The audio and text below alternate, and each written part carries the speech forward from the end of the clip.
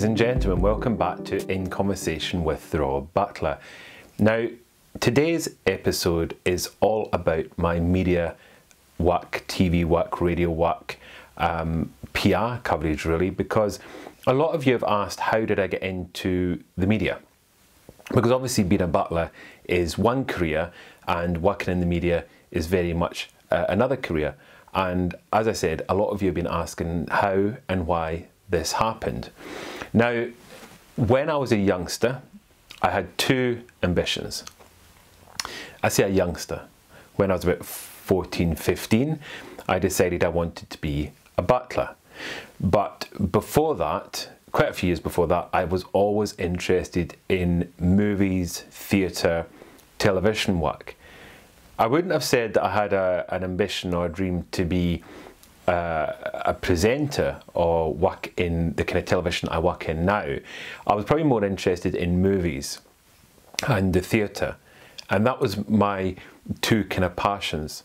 When I was 11 years old, 10, 11 years old, in my primary school, I started up a drama club in my classroom, and I think it was every Wednesday afternoon, and we put together plays, and then I would direct them, produce them, of course write them, act in them, probably star in them, knowing me, and they were great fun, really good fun. And it was amazing that my teacher at that point, I believe her name was Mrs. Coyle, Elaine Coyle, gave me that opportunity to do that. I think she could see that I was somebody that loved the theatre, the idea of working in theatre or being on stage, and she helped me with that. Now, the only thing was when I left primary school, of course things are very different when you go to high school, and I'm sure I've mentioned it before, but as a child, especially in my high school, I was bullied, and my escape was very much the theatre side of things. So I joined again I had drama classes at school. I joined the drama class, and it was something I enjoyed. It was a getaway from the reality of being bullied and mistreated as a child, and it allowed me to be these fun, crazy characters, and I loved making people laugh. I mean, that is something I remember, is I would do things to make the others laugh, and it worked. And I remember my drama class, I had to pretend I was at a dentist, and I had to act as if I was about to go into the dentist. I mean, I was only 14, 15, so it's a few years ago, and I had the room in hysterics. And I remember thinking, this is really what I want to do. You know, I want to be able to kind of entertain people. Now, strangely enough, my parents had a few friends that were in show business, in Scottish show business. And I think the most famous of these was Andy Stewart, who was a friend of my parents, especially of my late father. And we spent a lot of time around him and his family many years ago. This is in the 80s, early 90s. He died in 93. So my memories were very much learning about the Scottish entertainment industry. And I used to get invited to his shows, and so it gave me this drive for wanting to do something similar. Don't worry, I'm not going to sing, but it gave me a drive for doing something similar or being on stage. So back at high school, where I was doing the drama classes, I remember we got to a point where I started sitting down with careers teachers to talk about my career or what I'd like to do. And the two dreams at that point was either to go into acting or to become a butler.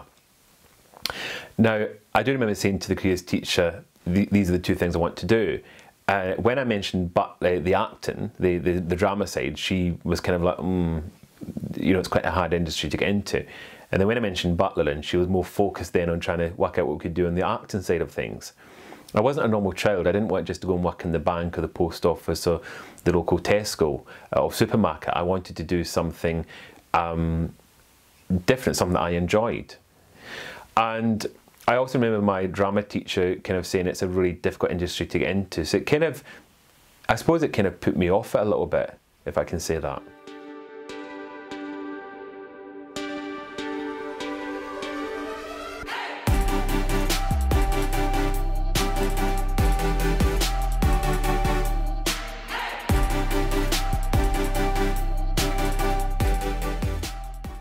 Now, around about 1993 was when I joined the local Operatic and Drama Society. And this was amazing. My father was actually in this society many, many years ago, probably around about my age at that point, when I would have been about 16 or thereabouts. And it was amazing. I mean, to get in, you had to sing. And I was so nervous. I even remember the song I sang After the Ball Is Over, which is an old music hall song. And obviously I must have sang okay because I got in. And so I was one of the kind of the I don't know what you call me, the backers, you know, one of the backing teams. So we acted and we sang, but I didn't have a kind of an actual role as such. I wasn't one of the main characters in the two plays that we did. The two plays were Carousel and Call Me Madam. But they were great fun, absolutely great. And it was just such a great environment, a great group of people. And I was so proud to actually be on stage performing, singing, dancing. It was such a buzz. And for those of you that work in the industry, you know exactly what I mean. And it kind of confirmed to me it was something that I enjoyed.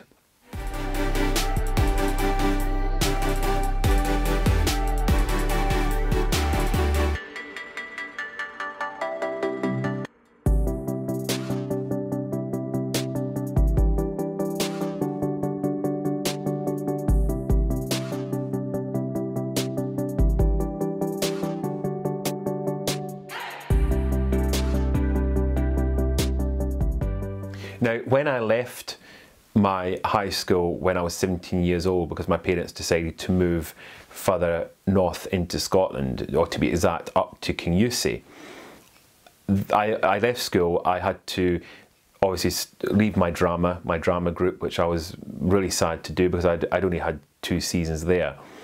But it gave me an amazing confidence. It really did. It gave me an amazing confidence, and I'm really glad that I had that opportunity. And then we moved to Kingussie, and I looked to see if there was any kind of local drama clubs. There was nothing. It was so kind of remote there. There was nothing quite like it.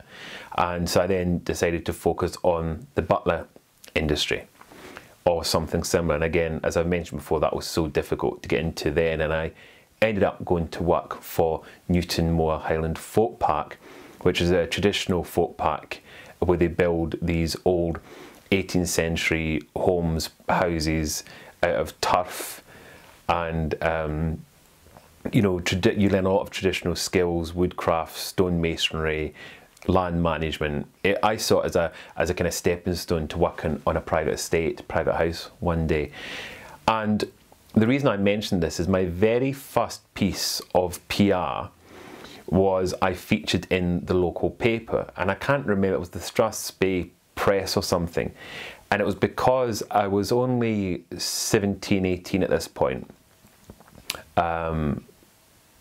Yeah, late 17. My birthday probably was quite soon after I was in the paper, and there was 2 of us that were taken on, and we featured in the press because it was these 2 youngsters taking on these traditional crafts and relearning these techniques from bygone days. So it made I don't know if it was the front page, but it certainly was it was a A4, and there was a picture of me and the other chap and the people actually training us. So it was great fun, and I was extremely proud. My parents were so proud that I'd actually got into the paper, and it again ignited that passion of wanting to kind of work in PR or media of some kind.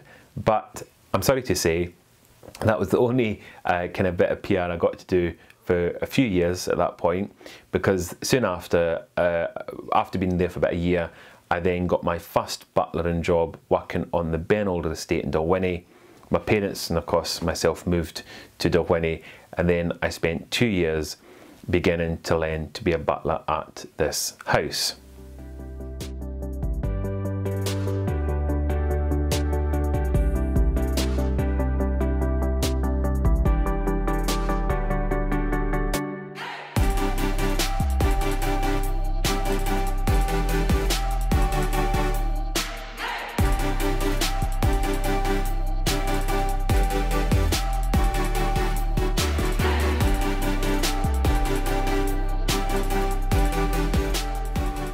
Now, it was in the January of 1999 on BBC Two at 7 p.m. a new TV programme began, a series called Country House, and it was all about Woburn Abbey and the Marquis and Marchioness of Tavistock and their friends, family and staff. And of course the Butlers featured on it, and I was fascinated by this country house, and I thought, well, as I want to be a butler, this is obviously the next thing for me to do, is to go and work at this house. So I was very excited about this idea, and I decided to write to the Marchioness of Tavistock to see if I could get a job, which I have mentioned before. And of course eventually I secured, which was horrifying for my parents because that was not what they thought would happen, but I secured a job there.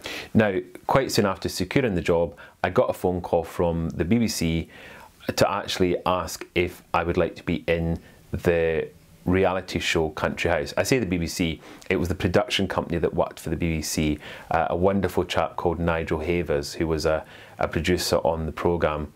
And I also think he directed some of the episodes as well.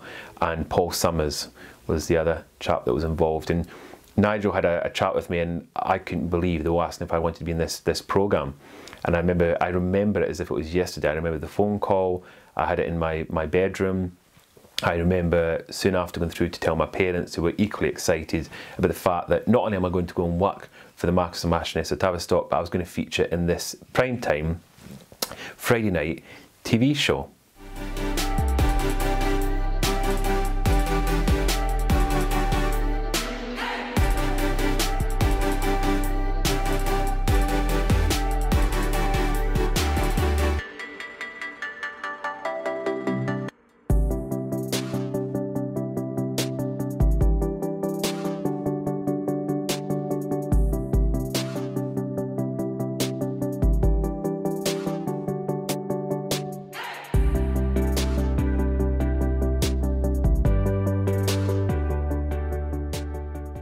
Now, I joined the Abbey in August of '99, and almost within a few weeks the filming began. And we filmed right through the winter into the early part of 2000. And then in 2000, Country House Season 2 began, which also featured yours truly.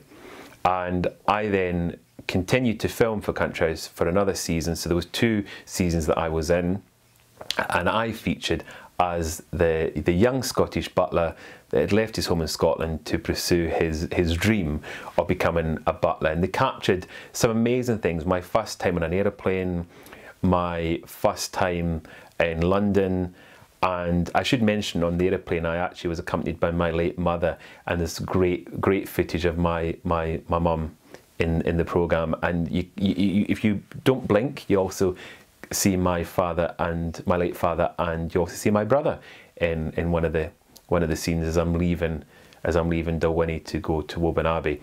And of course with television it was kind of made up a little bit. I was leaving, but that was not the time I was actually leaving. I came back and then I started after, but they still came up to film the actual going down. So even though the actual filming took place at Woburn Abbey after I'd started, there was some filming before. So they came up to my home in Dalwhinnie, they found me with my dogs, my parents, my brother, and then obviously that then was part of the opening scenes of Season 2's Country House.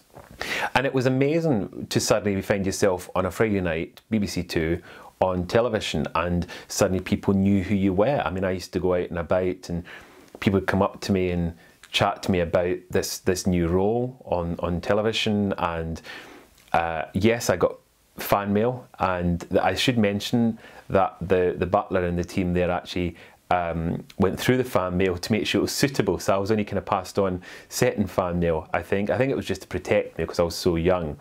And people have said to me, did I become a bit, did I take it in my stride? Was I a bit starstruck? How did I kind of act with it all? And I think my biggest regret is I didn't realise how lucky I was to do that, because it's only kind of going back into television in later years, you realise, it was such an amazing thing to be part of, and to be on a Friday night on television is quite a big thing.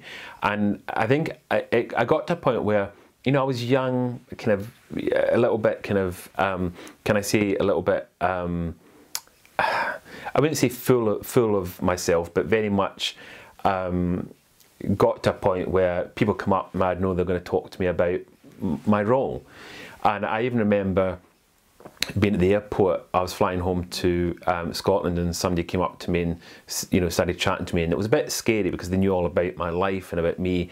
And I know, and then they said, oh, you know, they wanted an autograph, and I was like, oh, I don't know if I've got time. Where that wasn't the right attitude, you know. Obviously, as I've learnt, you should be grateful if people come and chat to you and want to ask you for an autograph and want to kind of spend time with you, because you're putting yourself out there, and you're, you know, the idea is that you're happy to do that, so you should be happy for people to obviously chat to you, and when it's appropriate, of course, when it's appropriate. But anyway, so I did that for 2 years, and it was definitely one of the best television projects I've done. Even to date, it's still something that I really enjoyed, probably because my parents were involved in it. A lot, you know, I had so many great years at Woburn Abbey, 5 magical years. I adored my old boss, the late Duke of Bedford, and his wife, the Dowager Duchess of Bedford, and of course the present Duke and Duchess and their family. You know, have got a very special place in my heart. So it was a wonderful place to be, and it was such a great project to be involved in. So when I went to work for the Prince of Wales, I remember the Duchess of Cornwall actually introduced me to some of their friends as the butler from television, as the boy from the butler from Country House, the boy from Country House.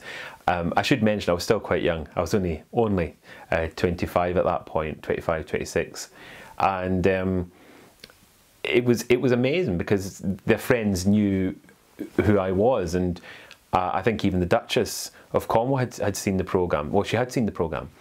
I never actually asked the Prince. I don't know if he actually watched it. I'm guessing he probably did, but I never actually asked him. But it was still a huge honour for their friends to kind of then chat to me about it, and it was amazing. You know, I felt really proud.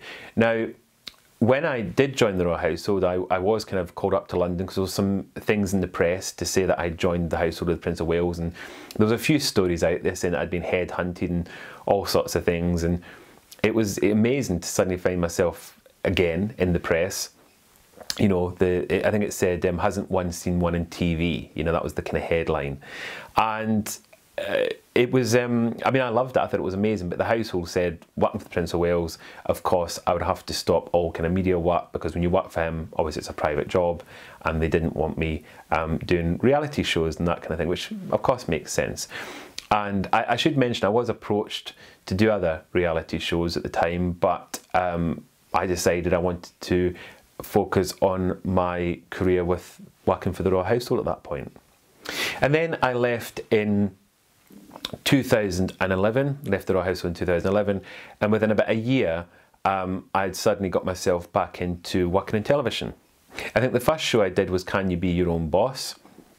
And it was all about setting up businesses, and at that point I set up a company called Nicholas Veitch, and I went along to try to win support from a business backer who was quite a well-known, I wouldn't say he was well-known, but his business was a well-known business, and he was basically putting money in to support new businesses. So it seemed really good fun, and I did quite a bit of filming for it, and amazingly, from memory, most of it ended up on the cutting room floor anyway, so that was that. But it was great to be back in front of camera, to have the experience of doing what I'd done before.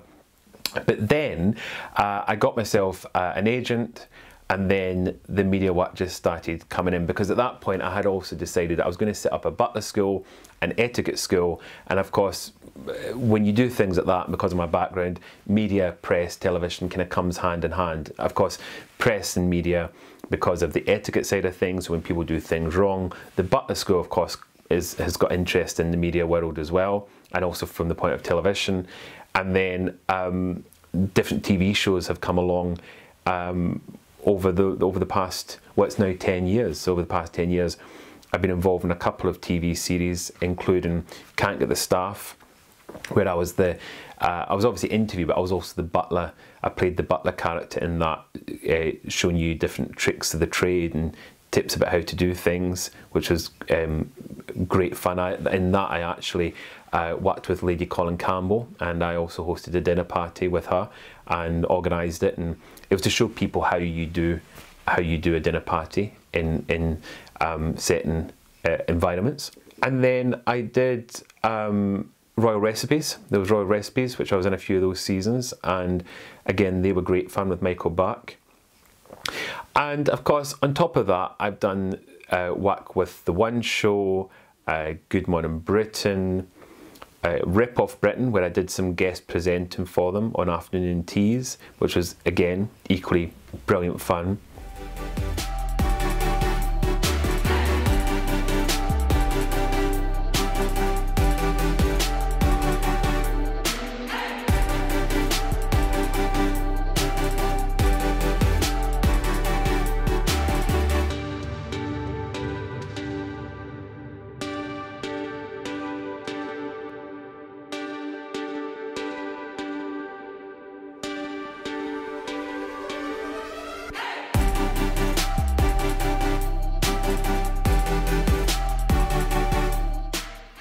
I've done work with the great railway journeys, Michael Patello, the MTV Music Awards. I've done some work with them. I've worked with Jerry Springer.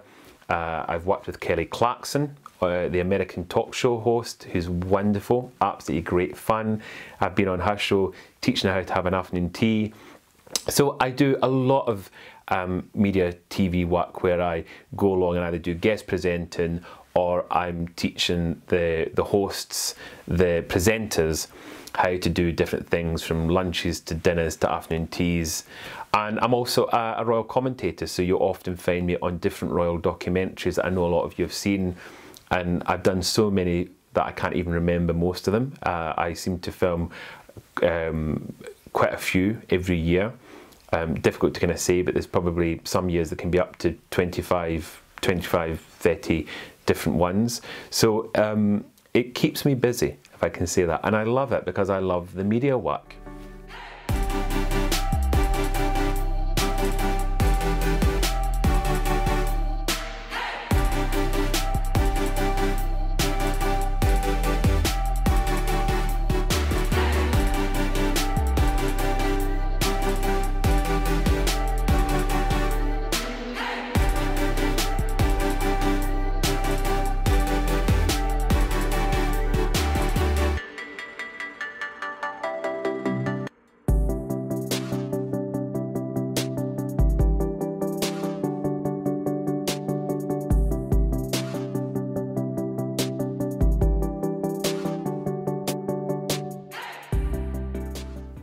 And as far as press goes, I'm always seem to be in the press either because of something that I'm doing, something I'm promoting, or there's even been occasions when the press will obviously look for a story and they'll write a story about you as truly.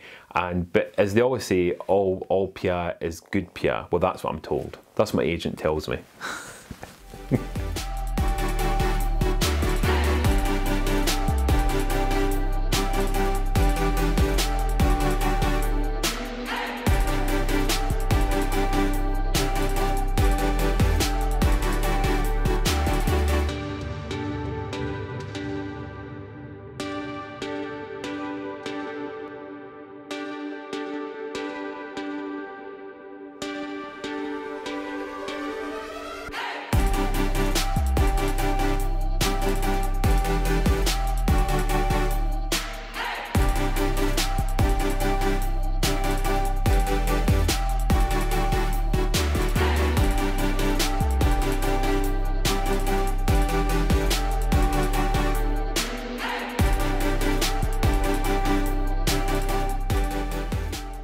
And there's also occasions when I worked at the Press Association where there's maybe a story. I remember Anna Wintour, who is, I believe, the editor of Vogue. I hope I've got that right. Forgive me if I've got it wrong.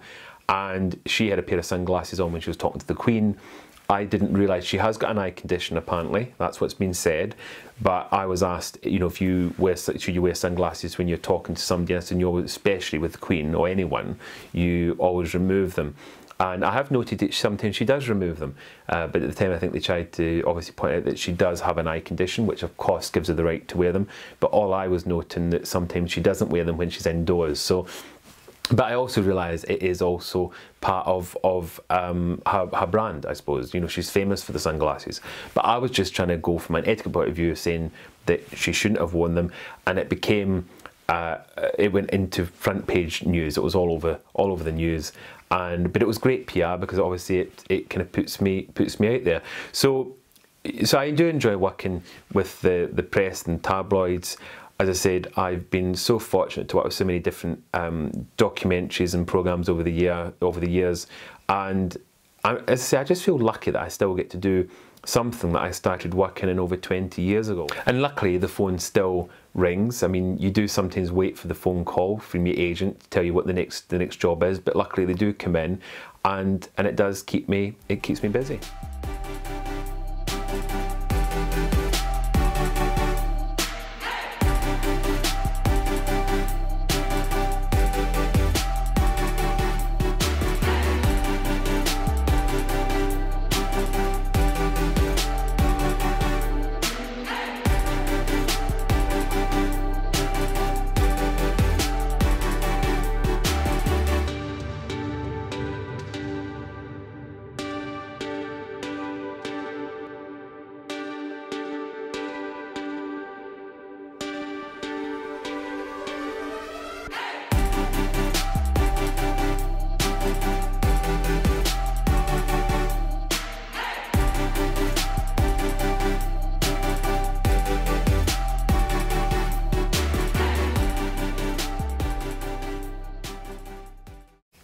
I also enjoy what goes on behind the camera, because for those of you that watch my YouTube videos and maybe TikToks or Instagrams, you'll notice that I create a lot of my own content. And I very much learnt from working on all these different documentaries and working with the BBC, Channel 5, Channel 4, ITV, and seeing how they do things. I've kind of learned, and I bought the equipment. You know, I've got the kind of up-to-date smartphones, iPhones. I've got Canon camera, Rode microphones, which are the microphones we use. So I use all that to make sure I can deliver really good quality content as well. And the filming, the kind of directing, the producing, the editing, I do it all. Sometimes I have somebody that helps me, but you know, it's something that it's a passion. It's something I really enjoy. I forgot to mention that as well as the commentary, as some of you know, I work with Sky News.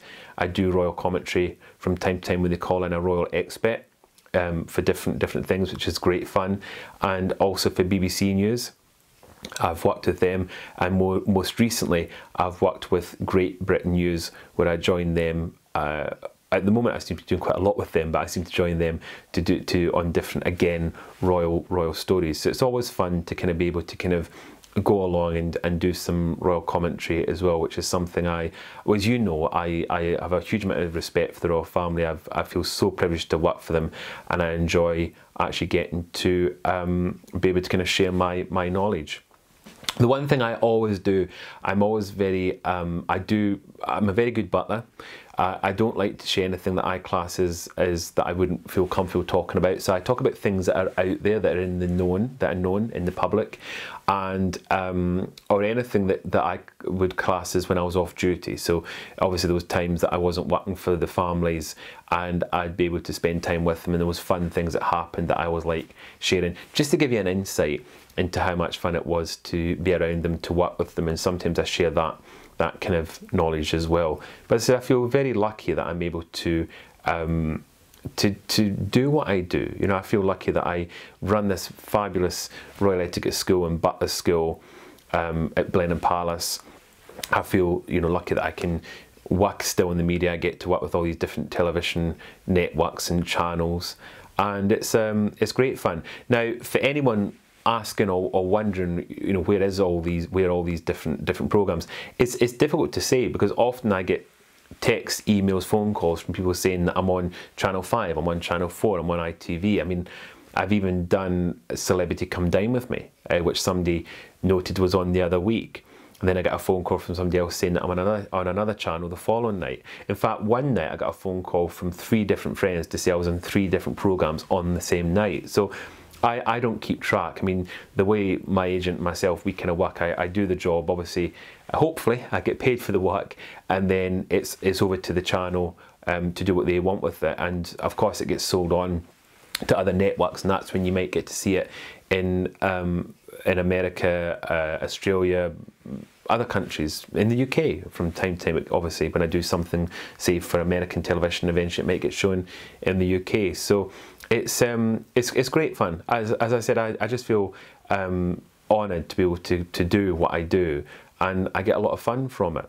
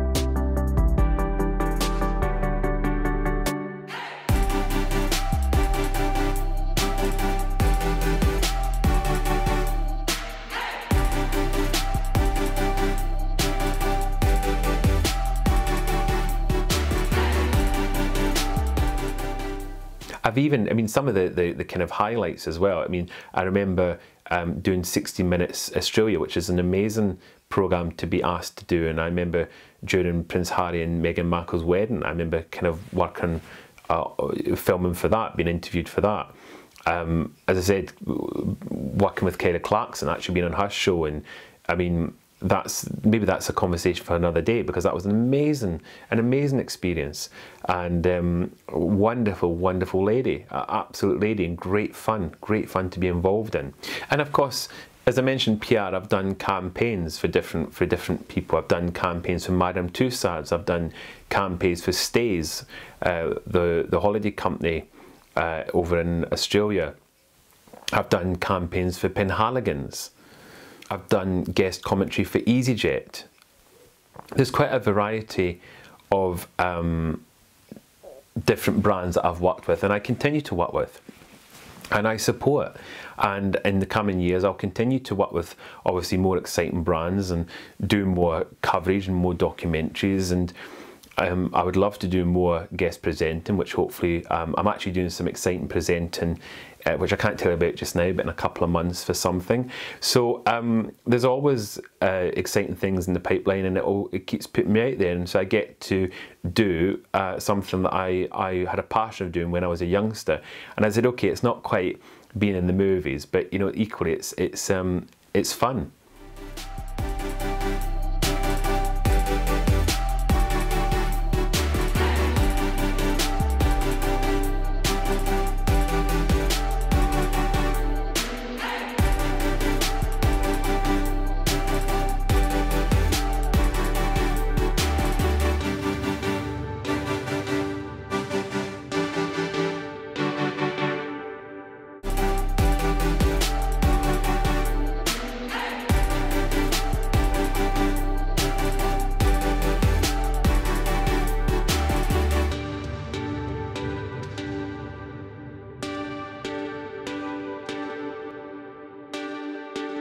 Ladies and gentlemen, I hope you've enjoyed today's In Conversation. Thank you for joining me. Shumba has been nearby, but he keeps disappearing, so I'm gonna leave him alone, but I'm sure I'll get him involved in next week's At Home with the Rob Butler.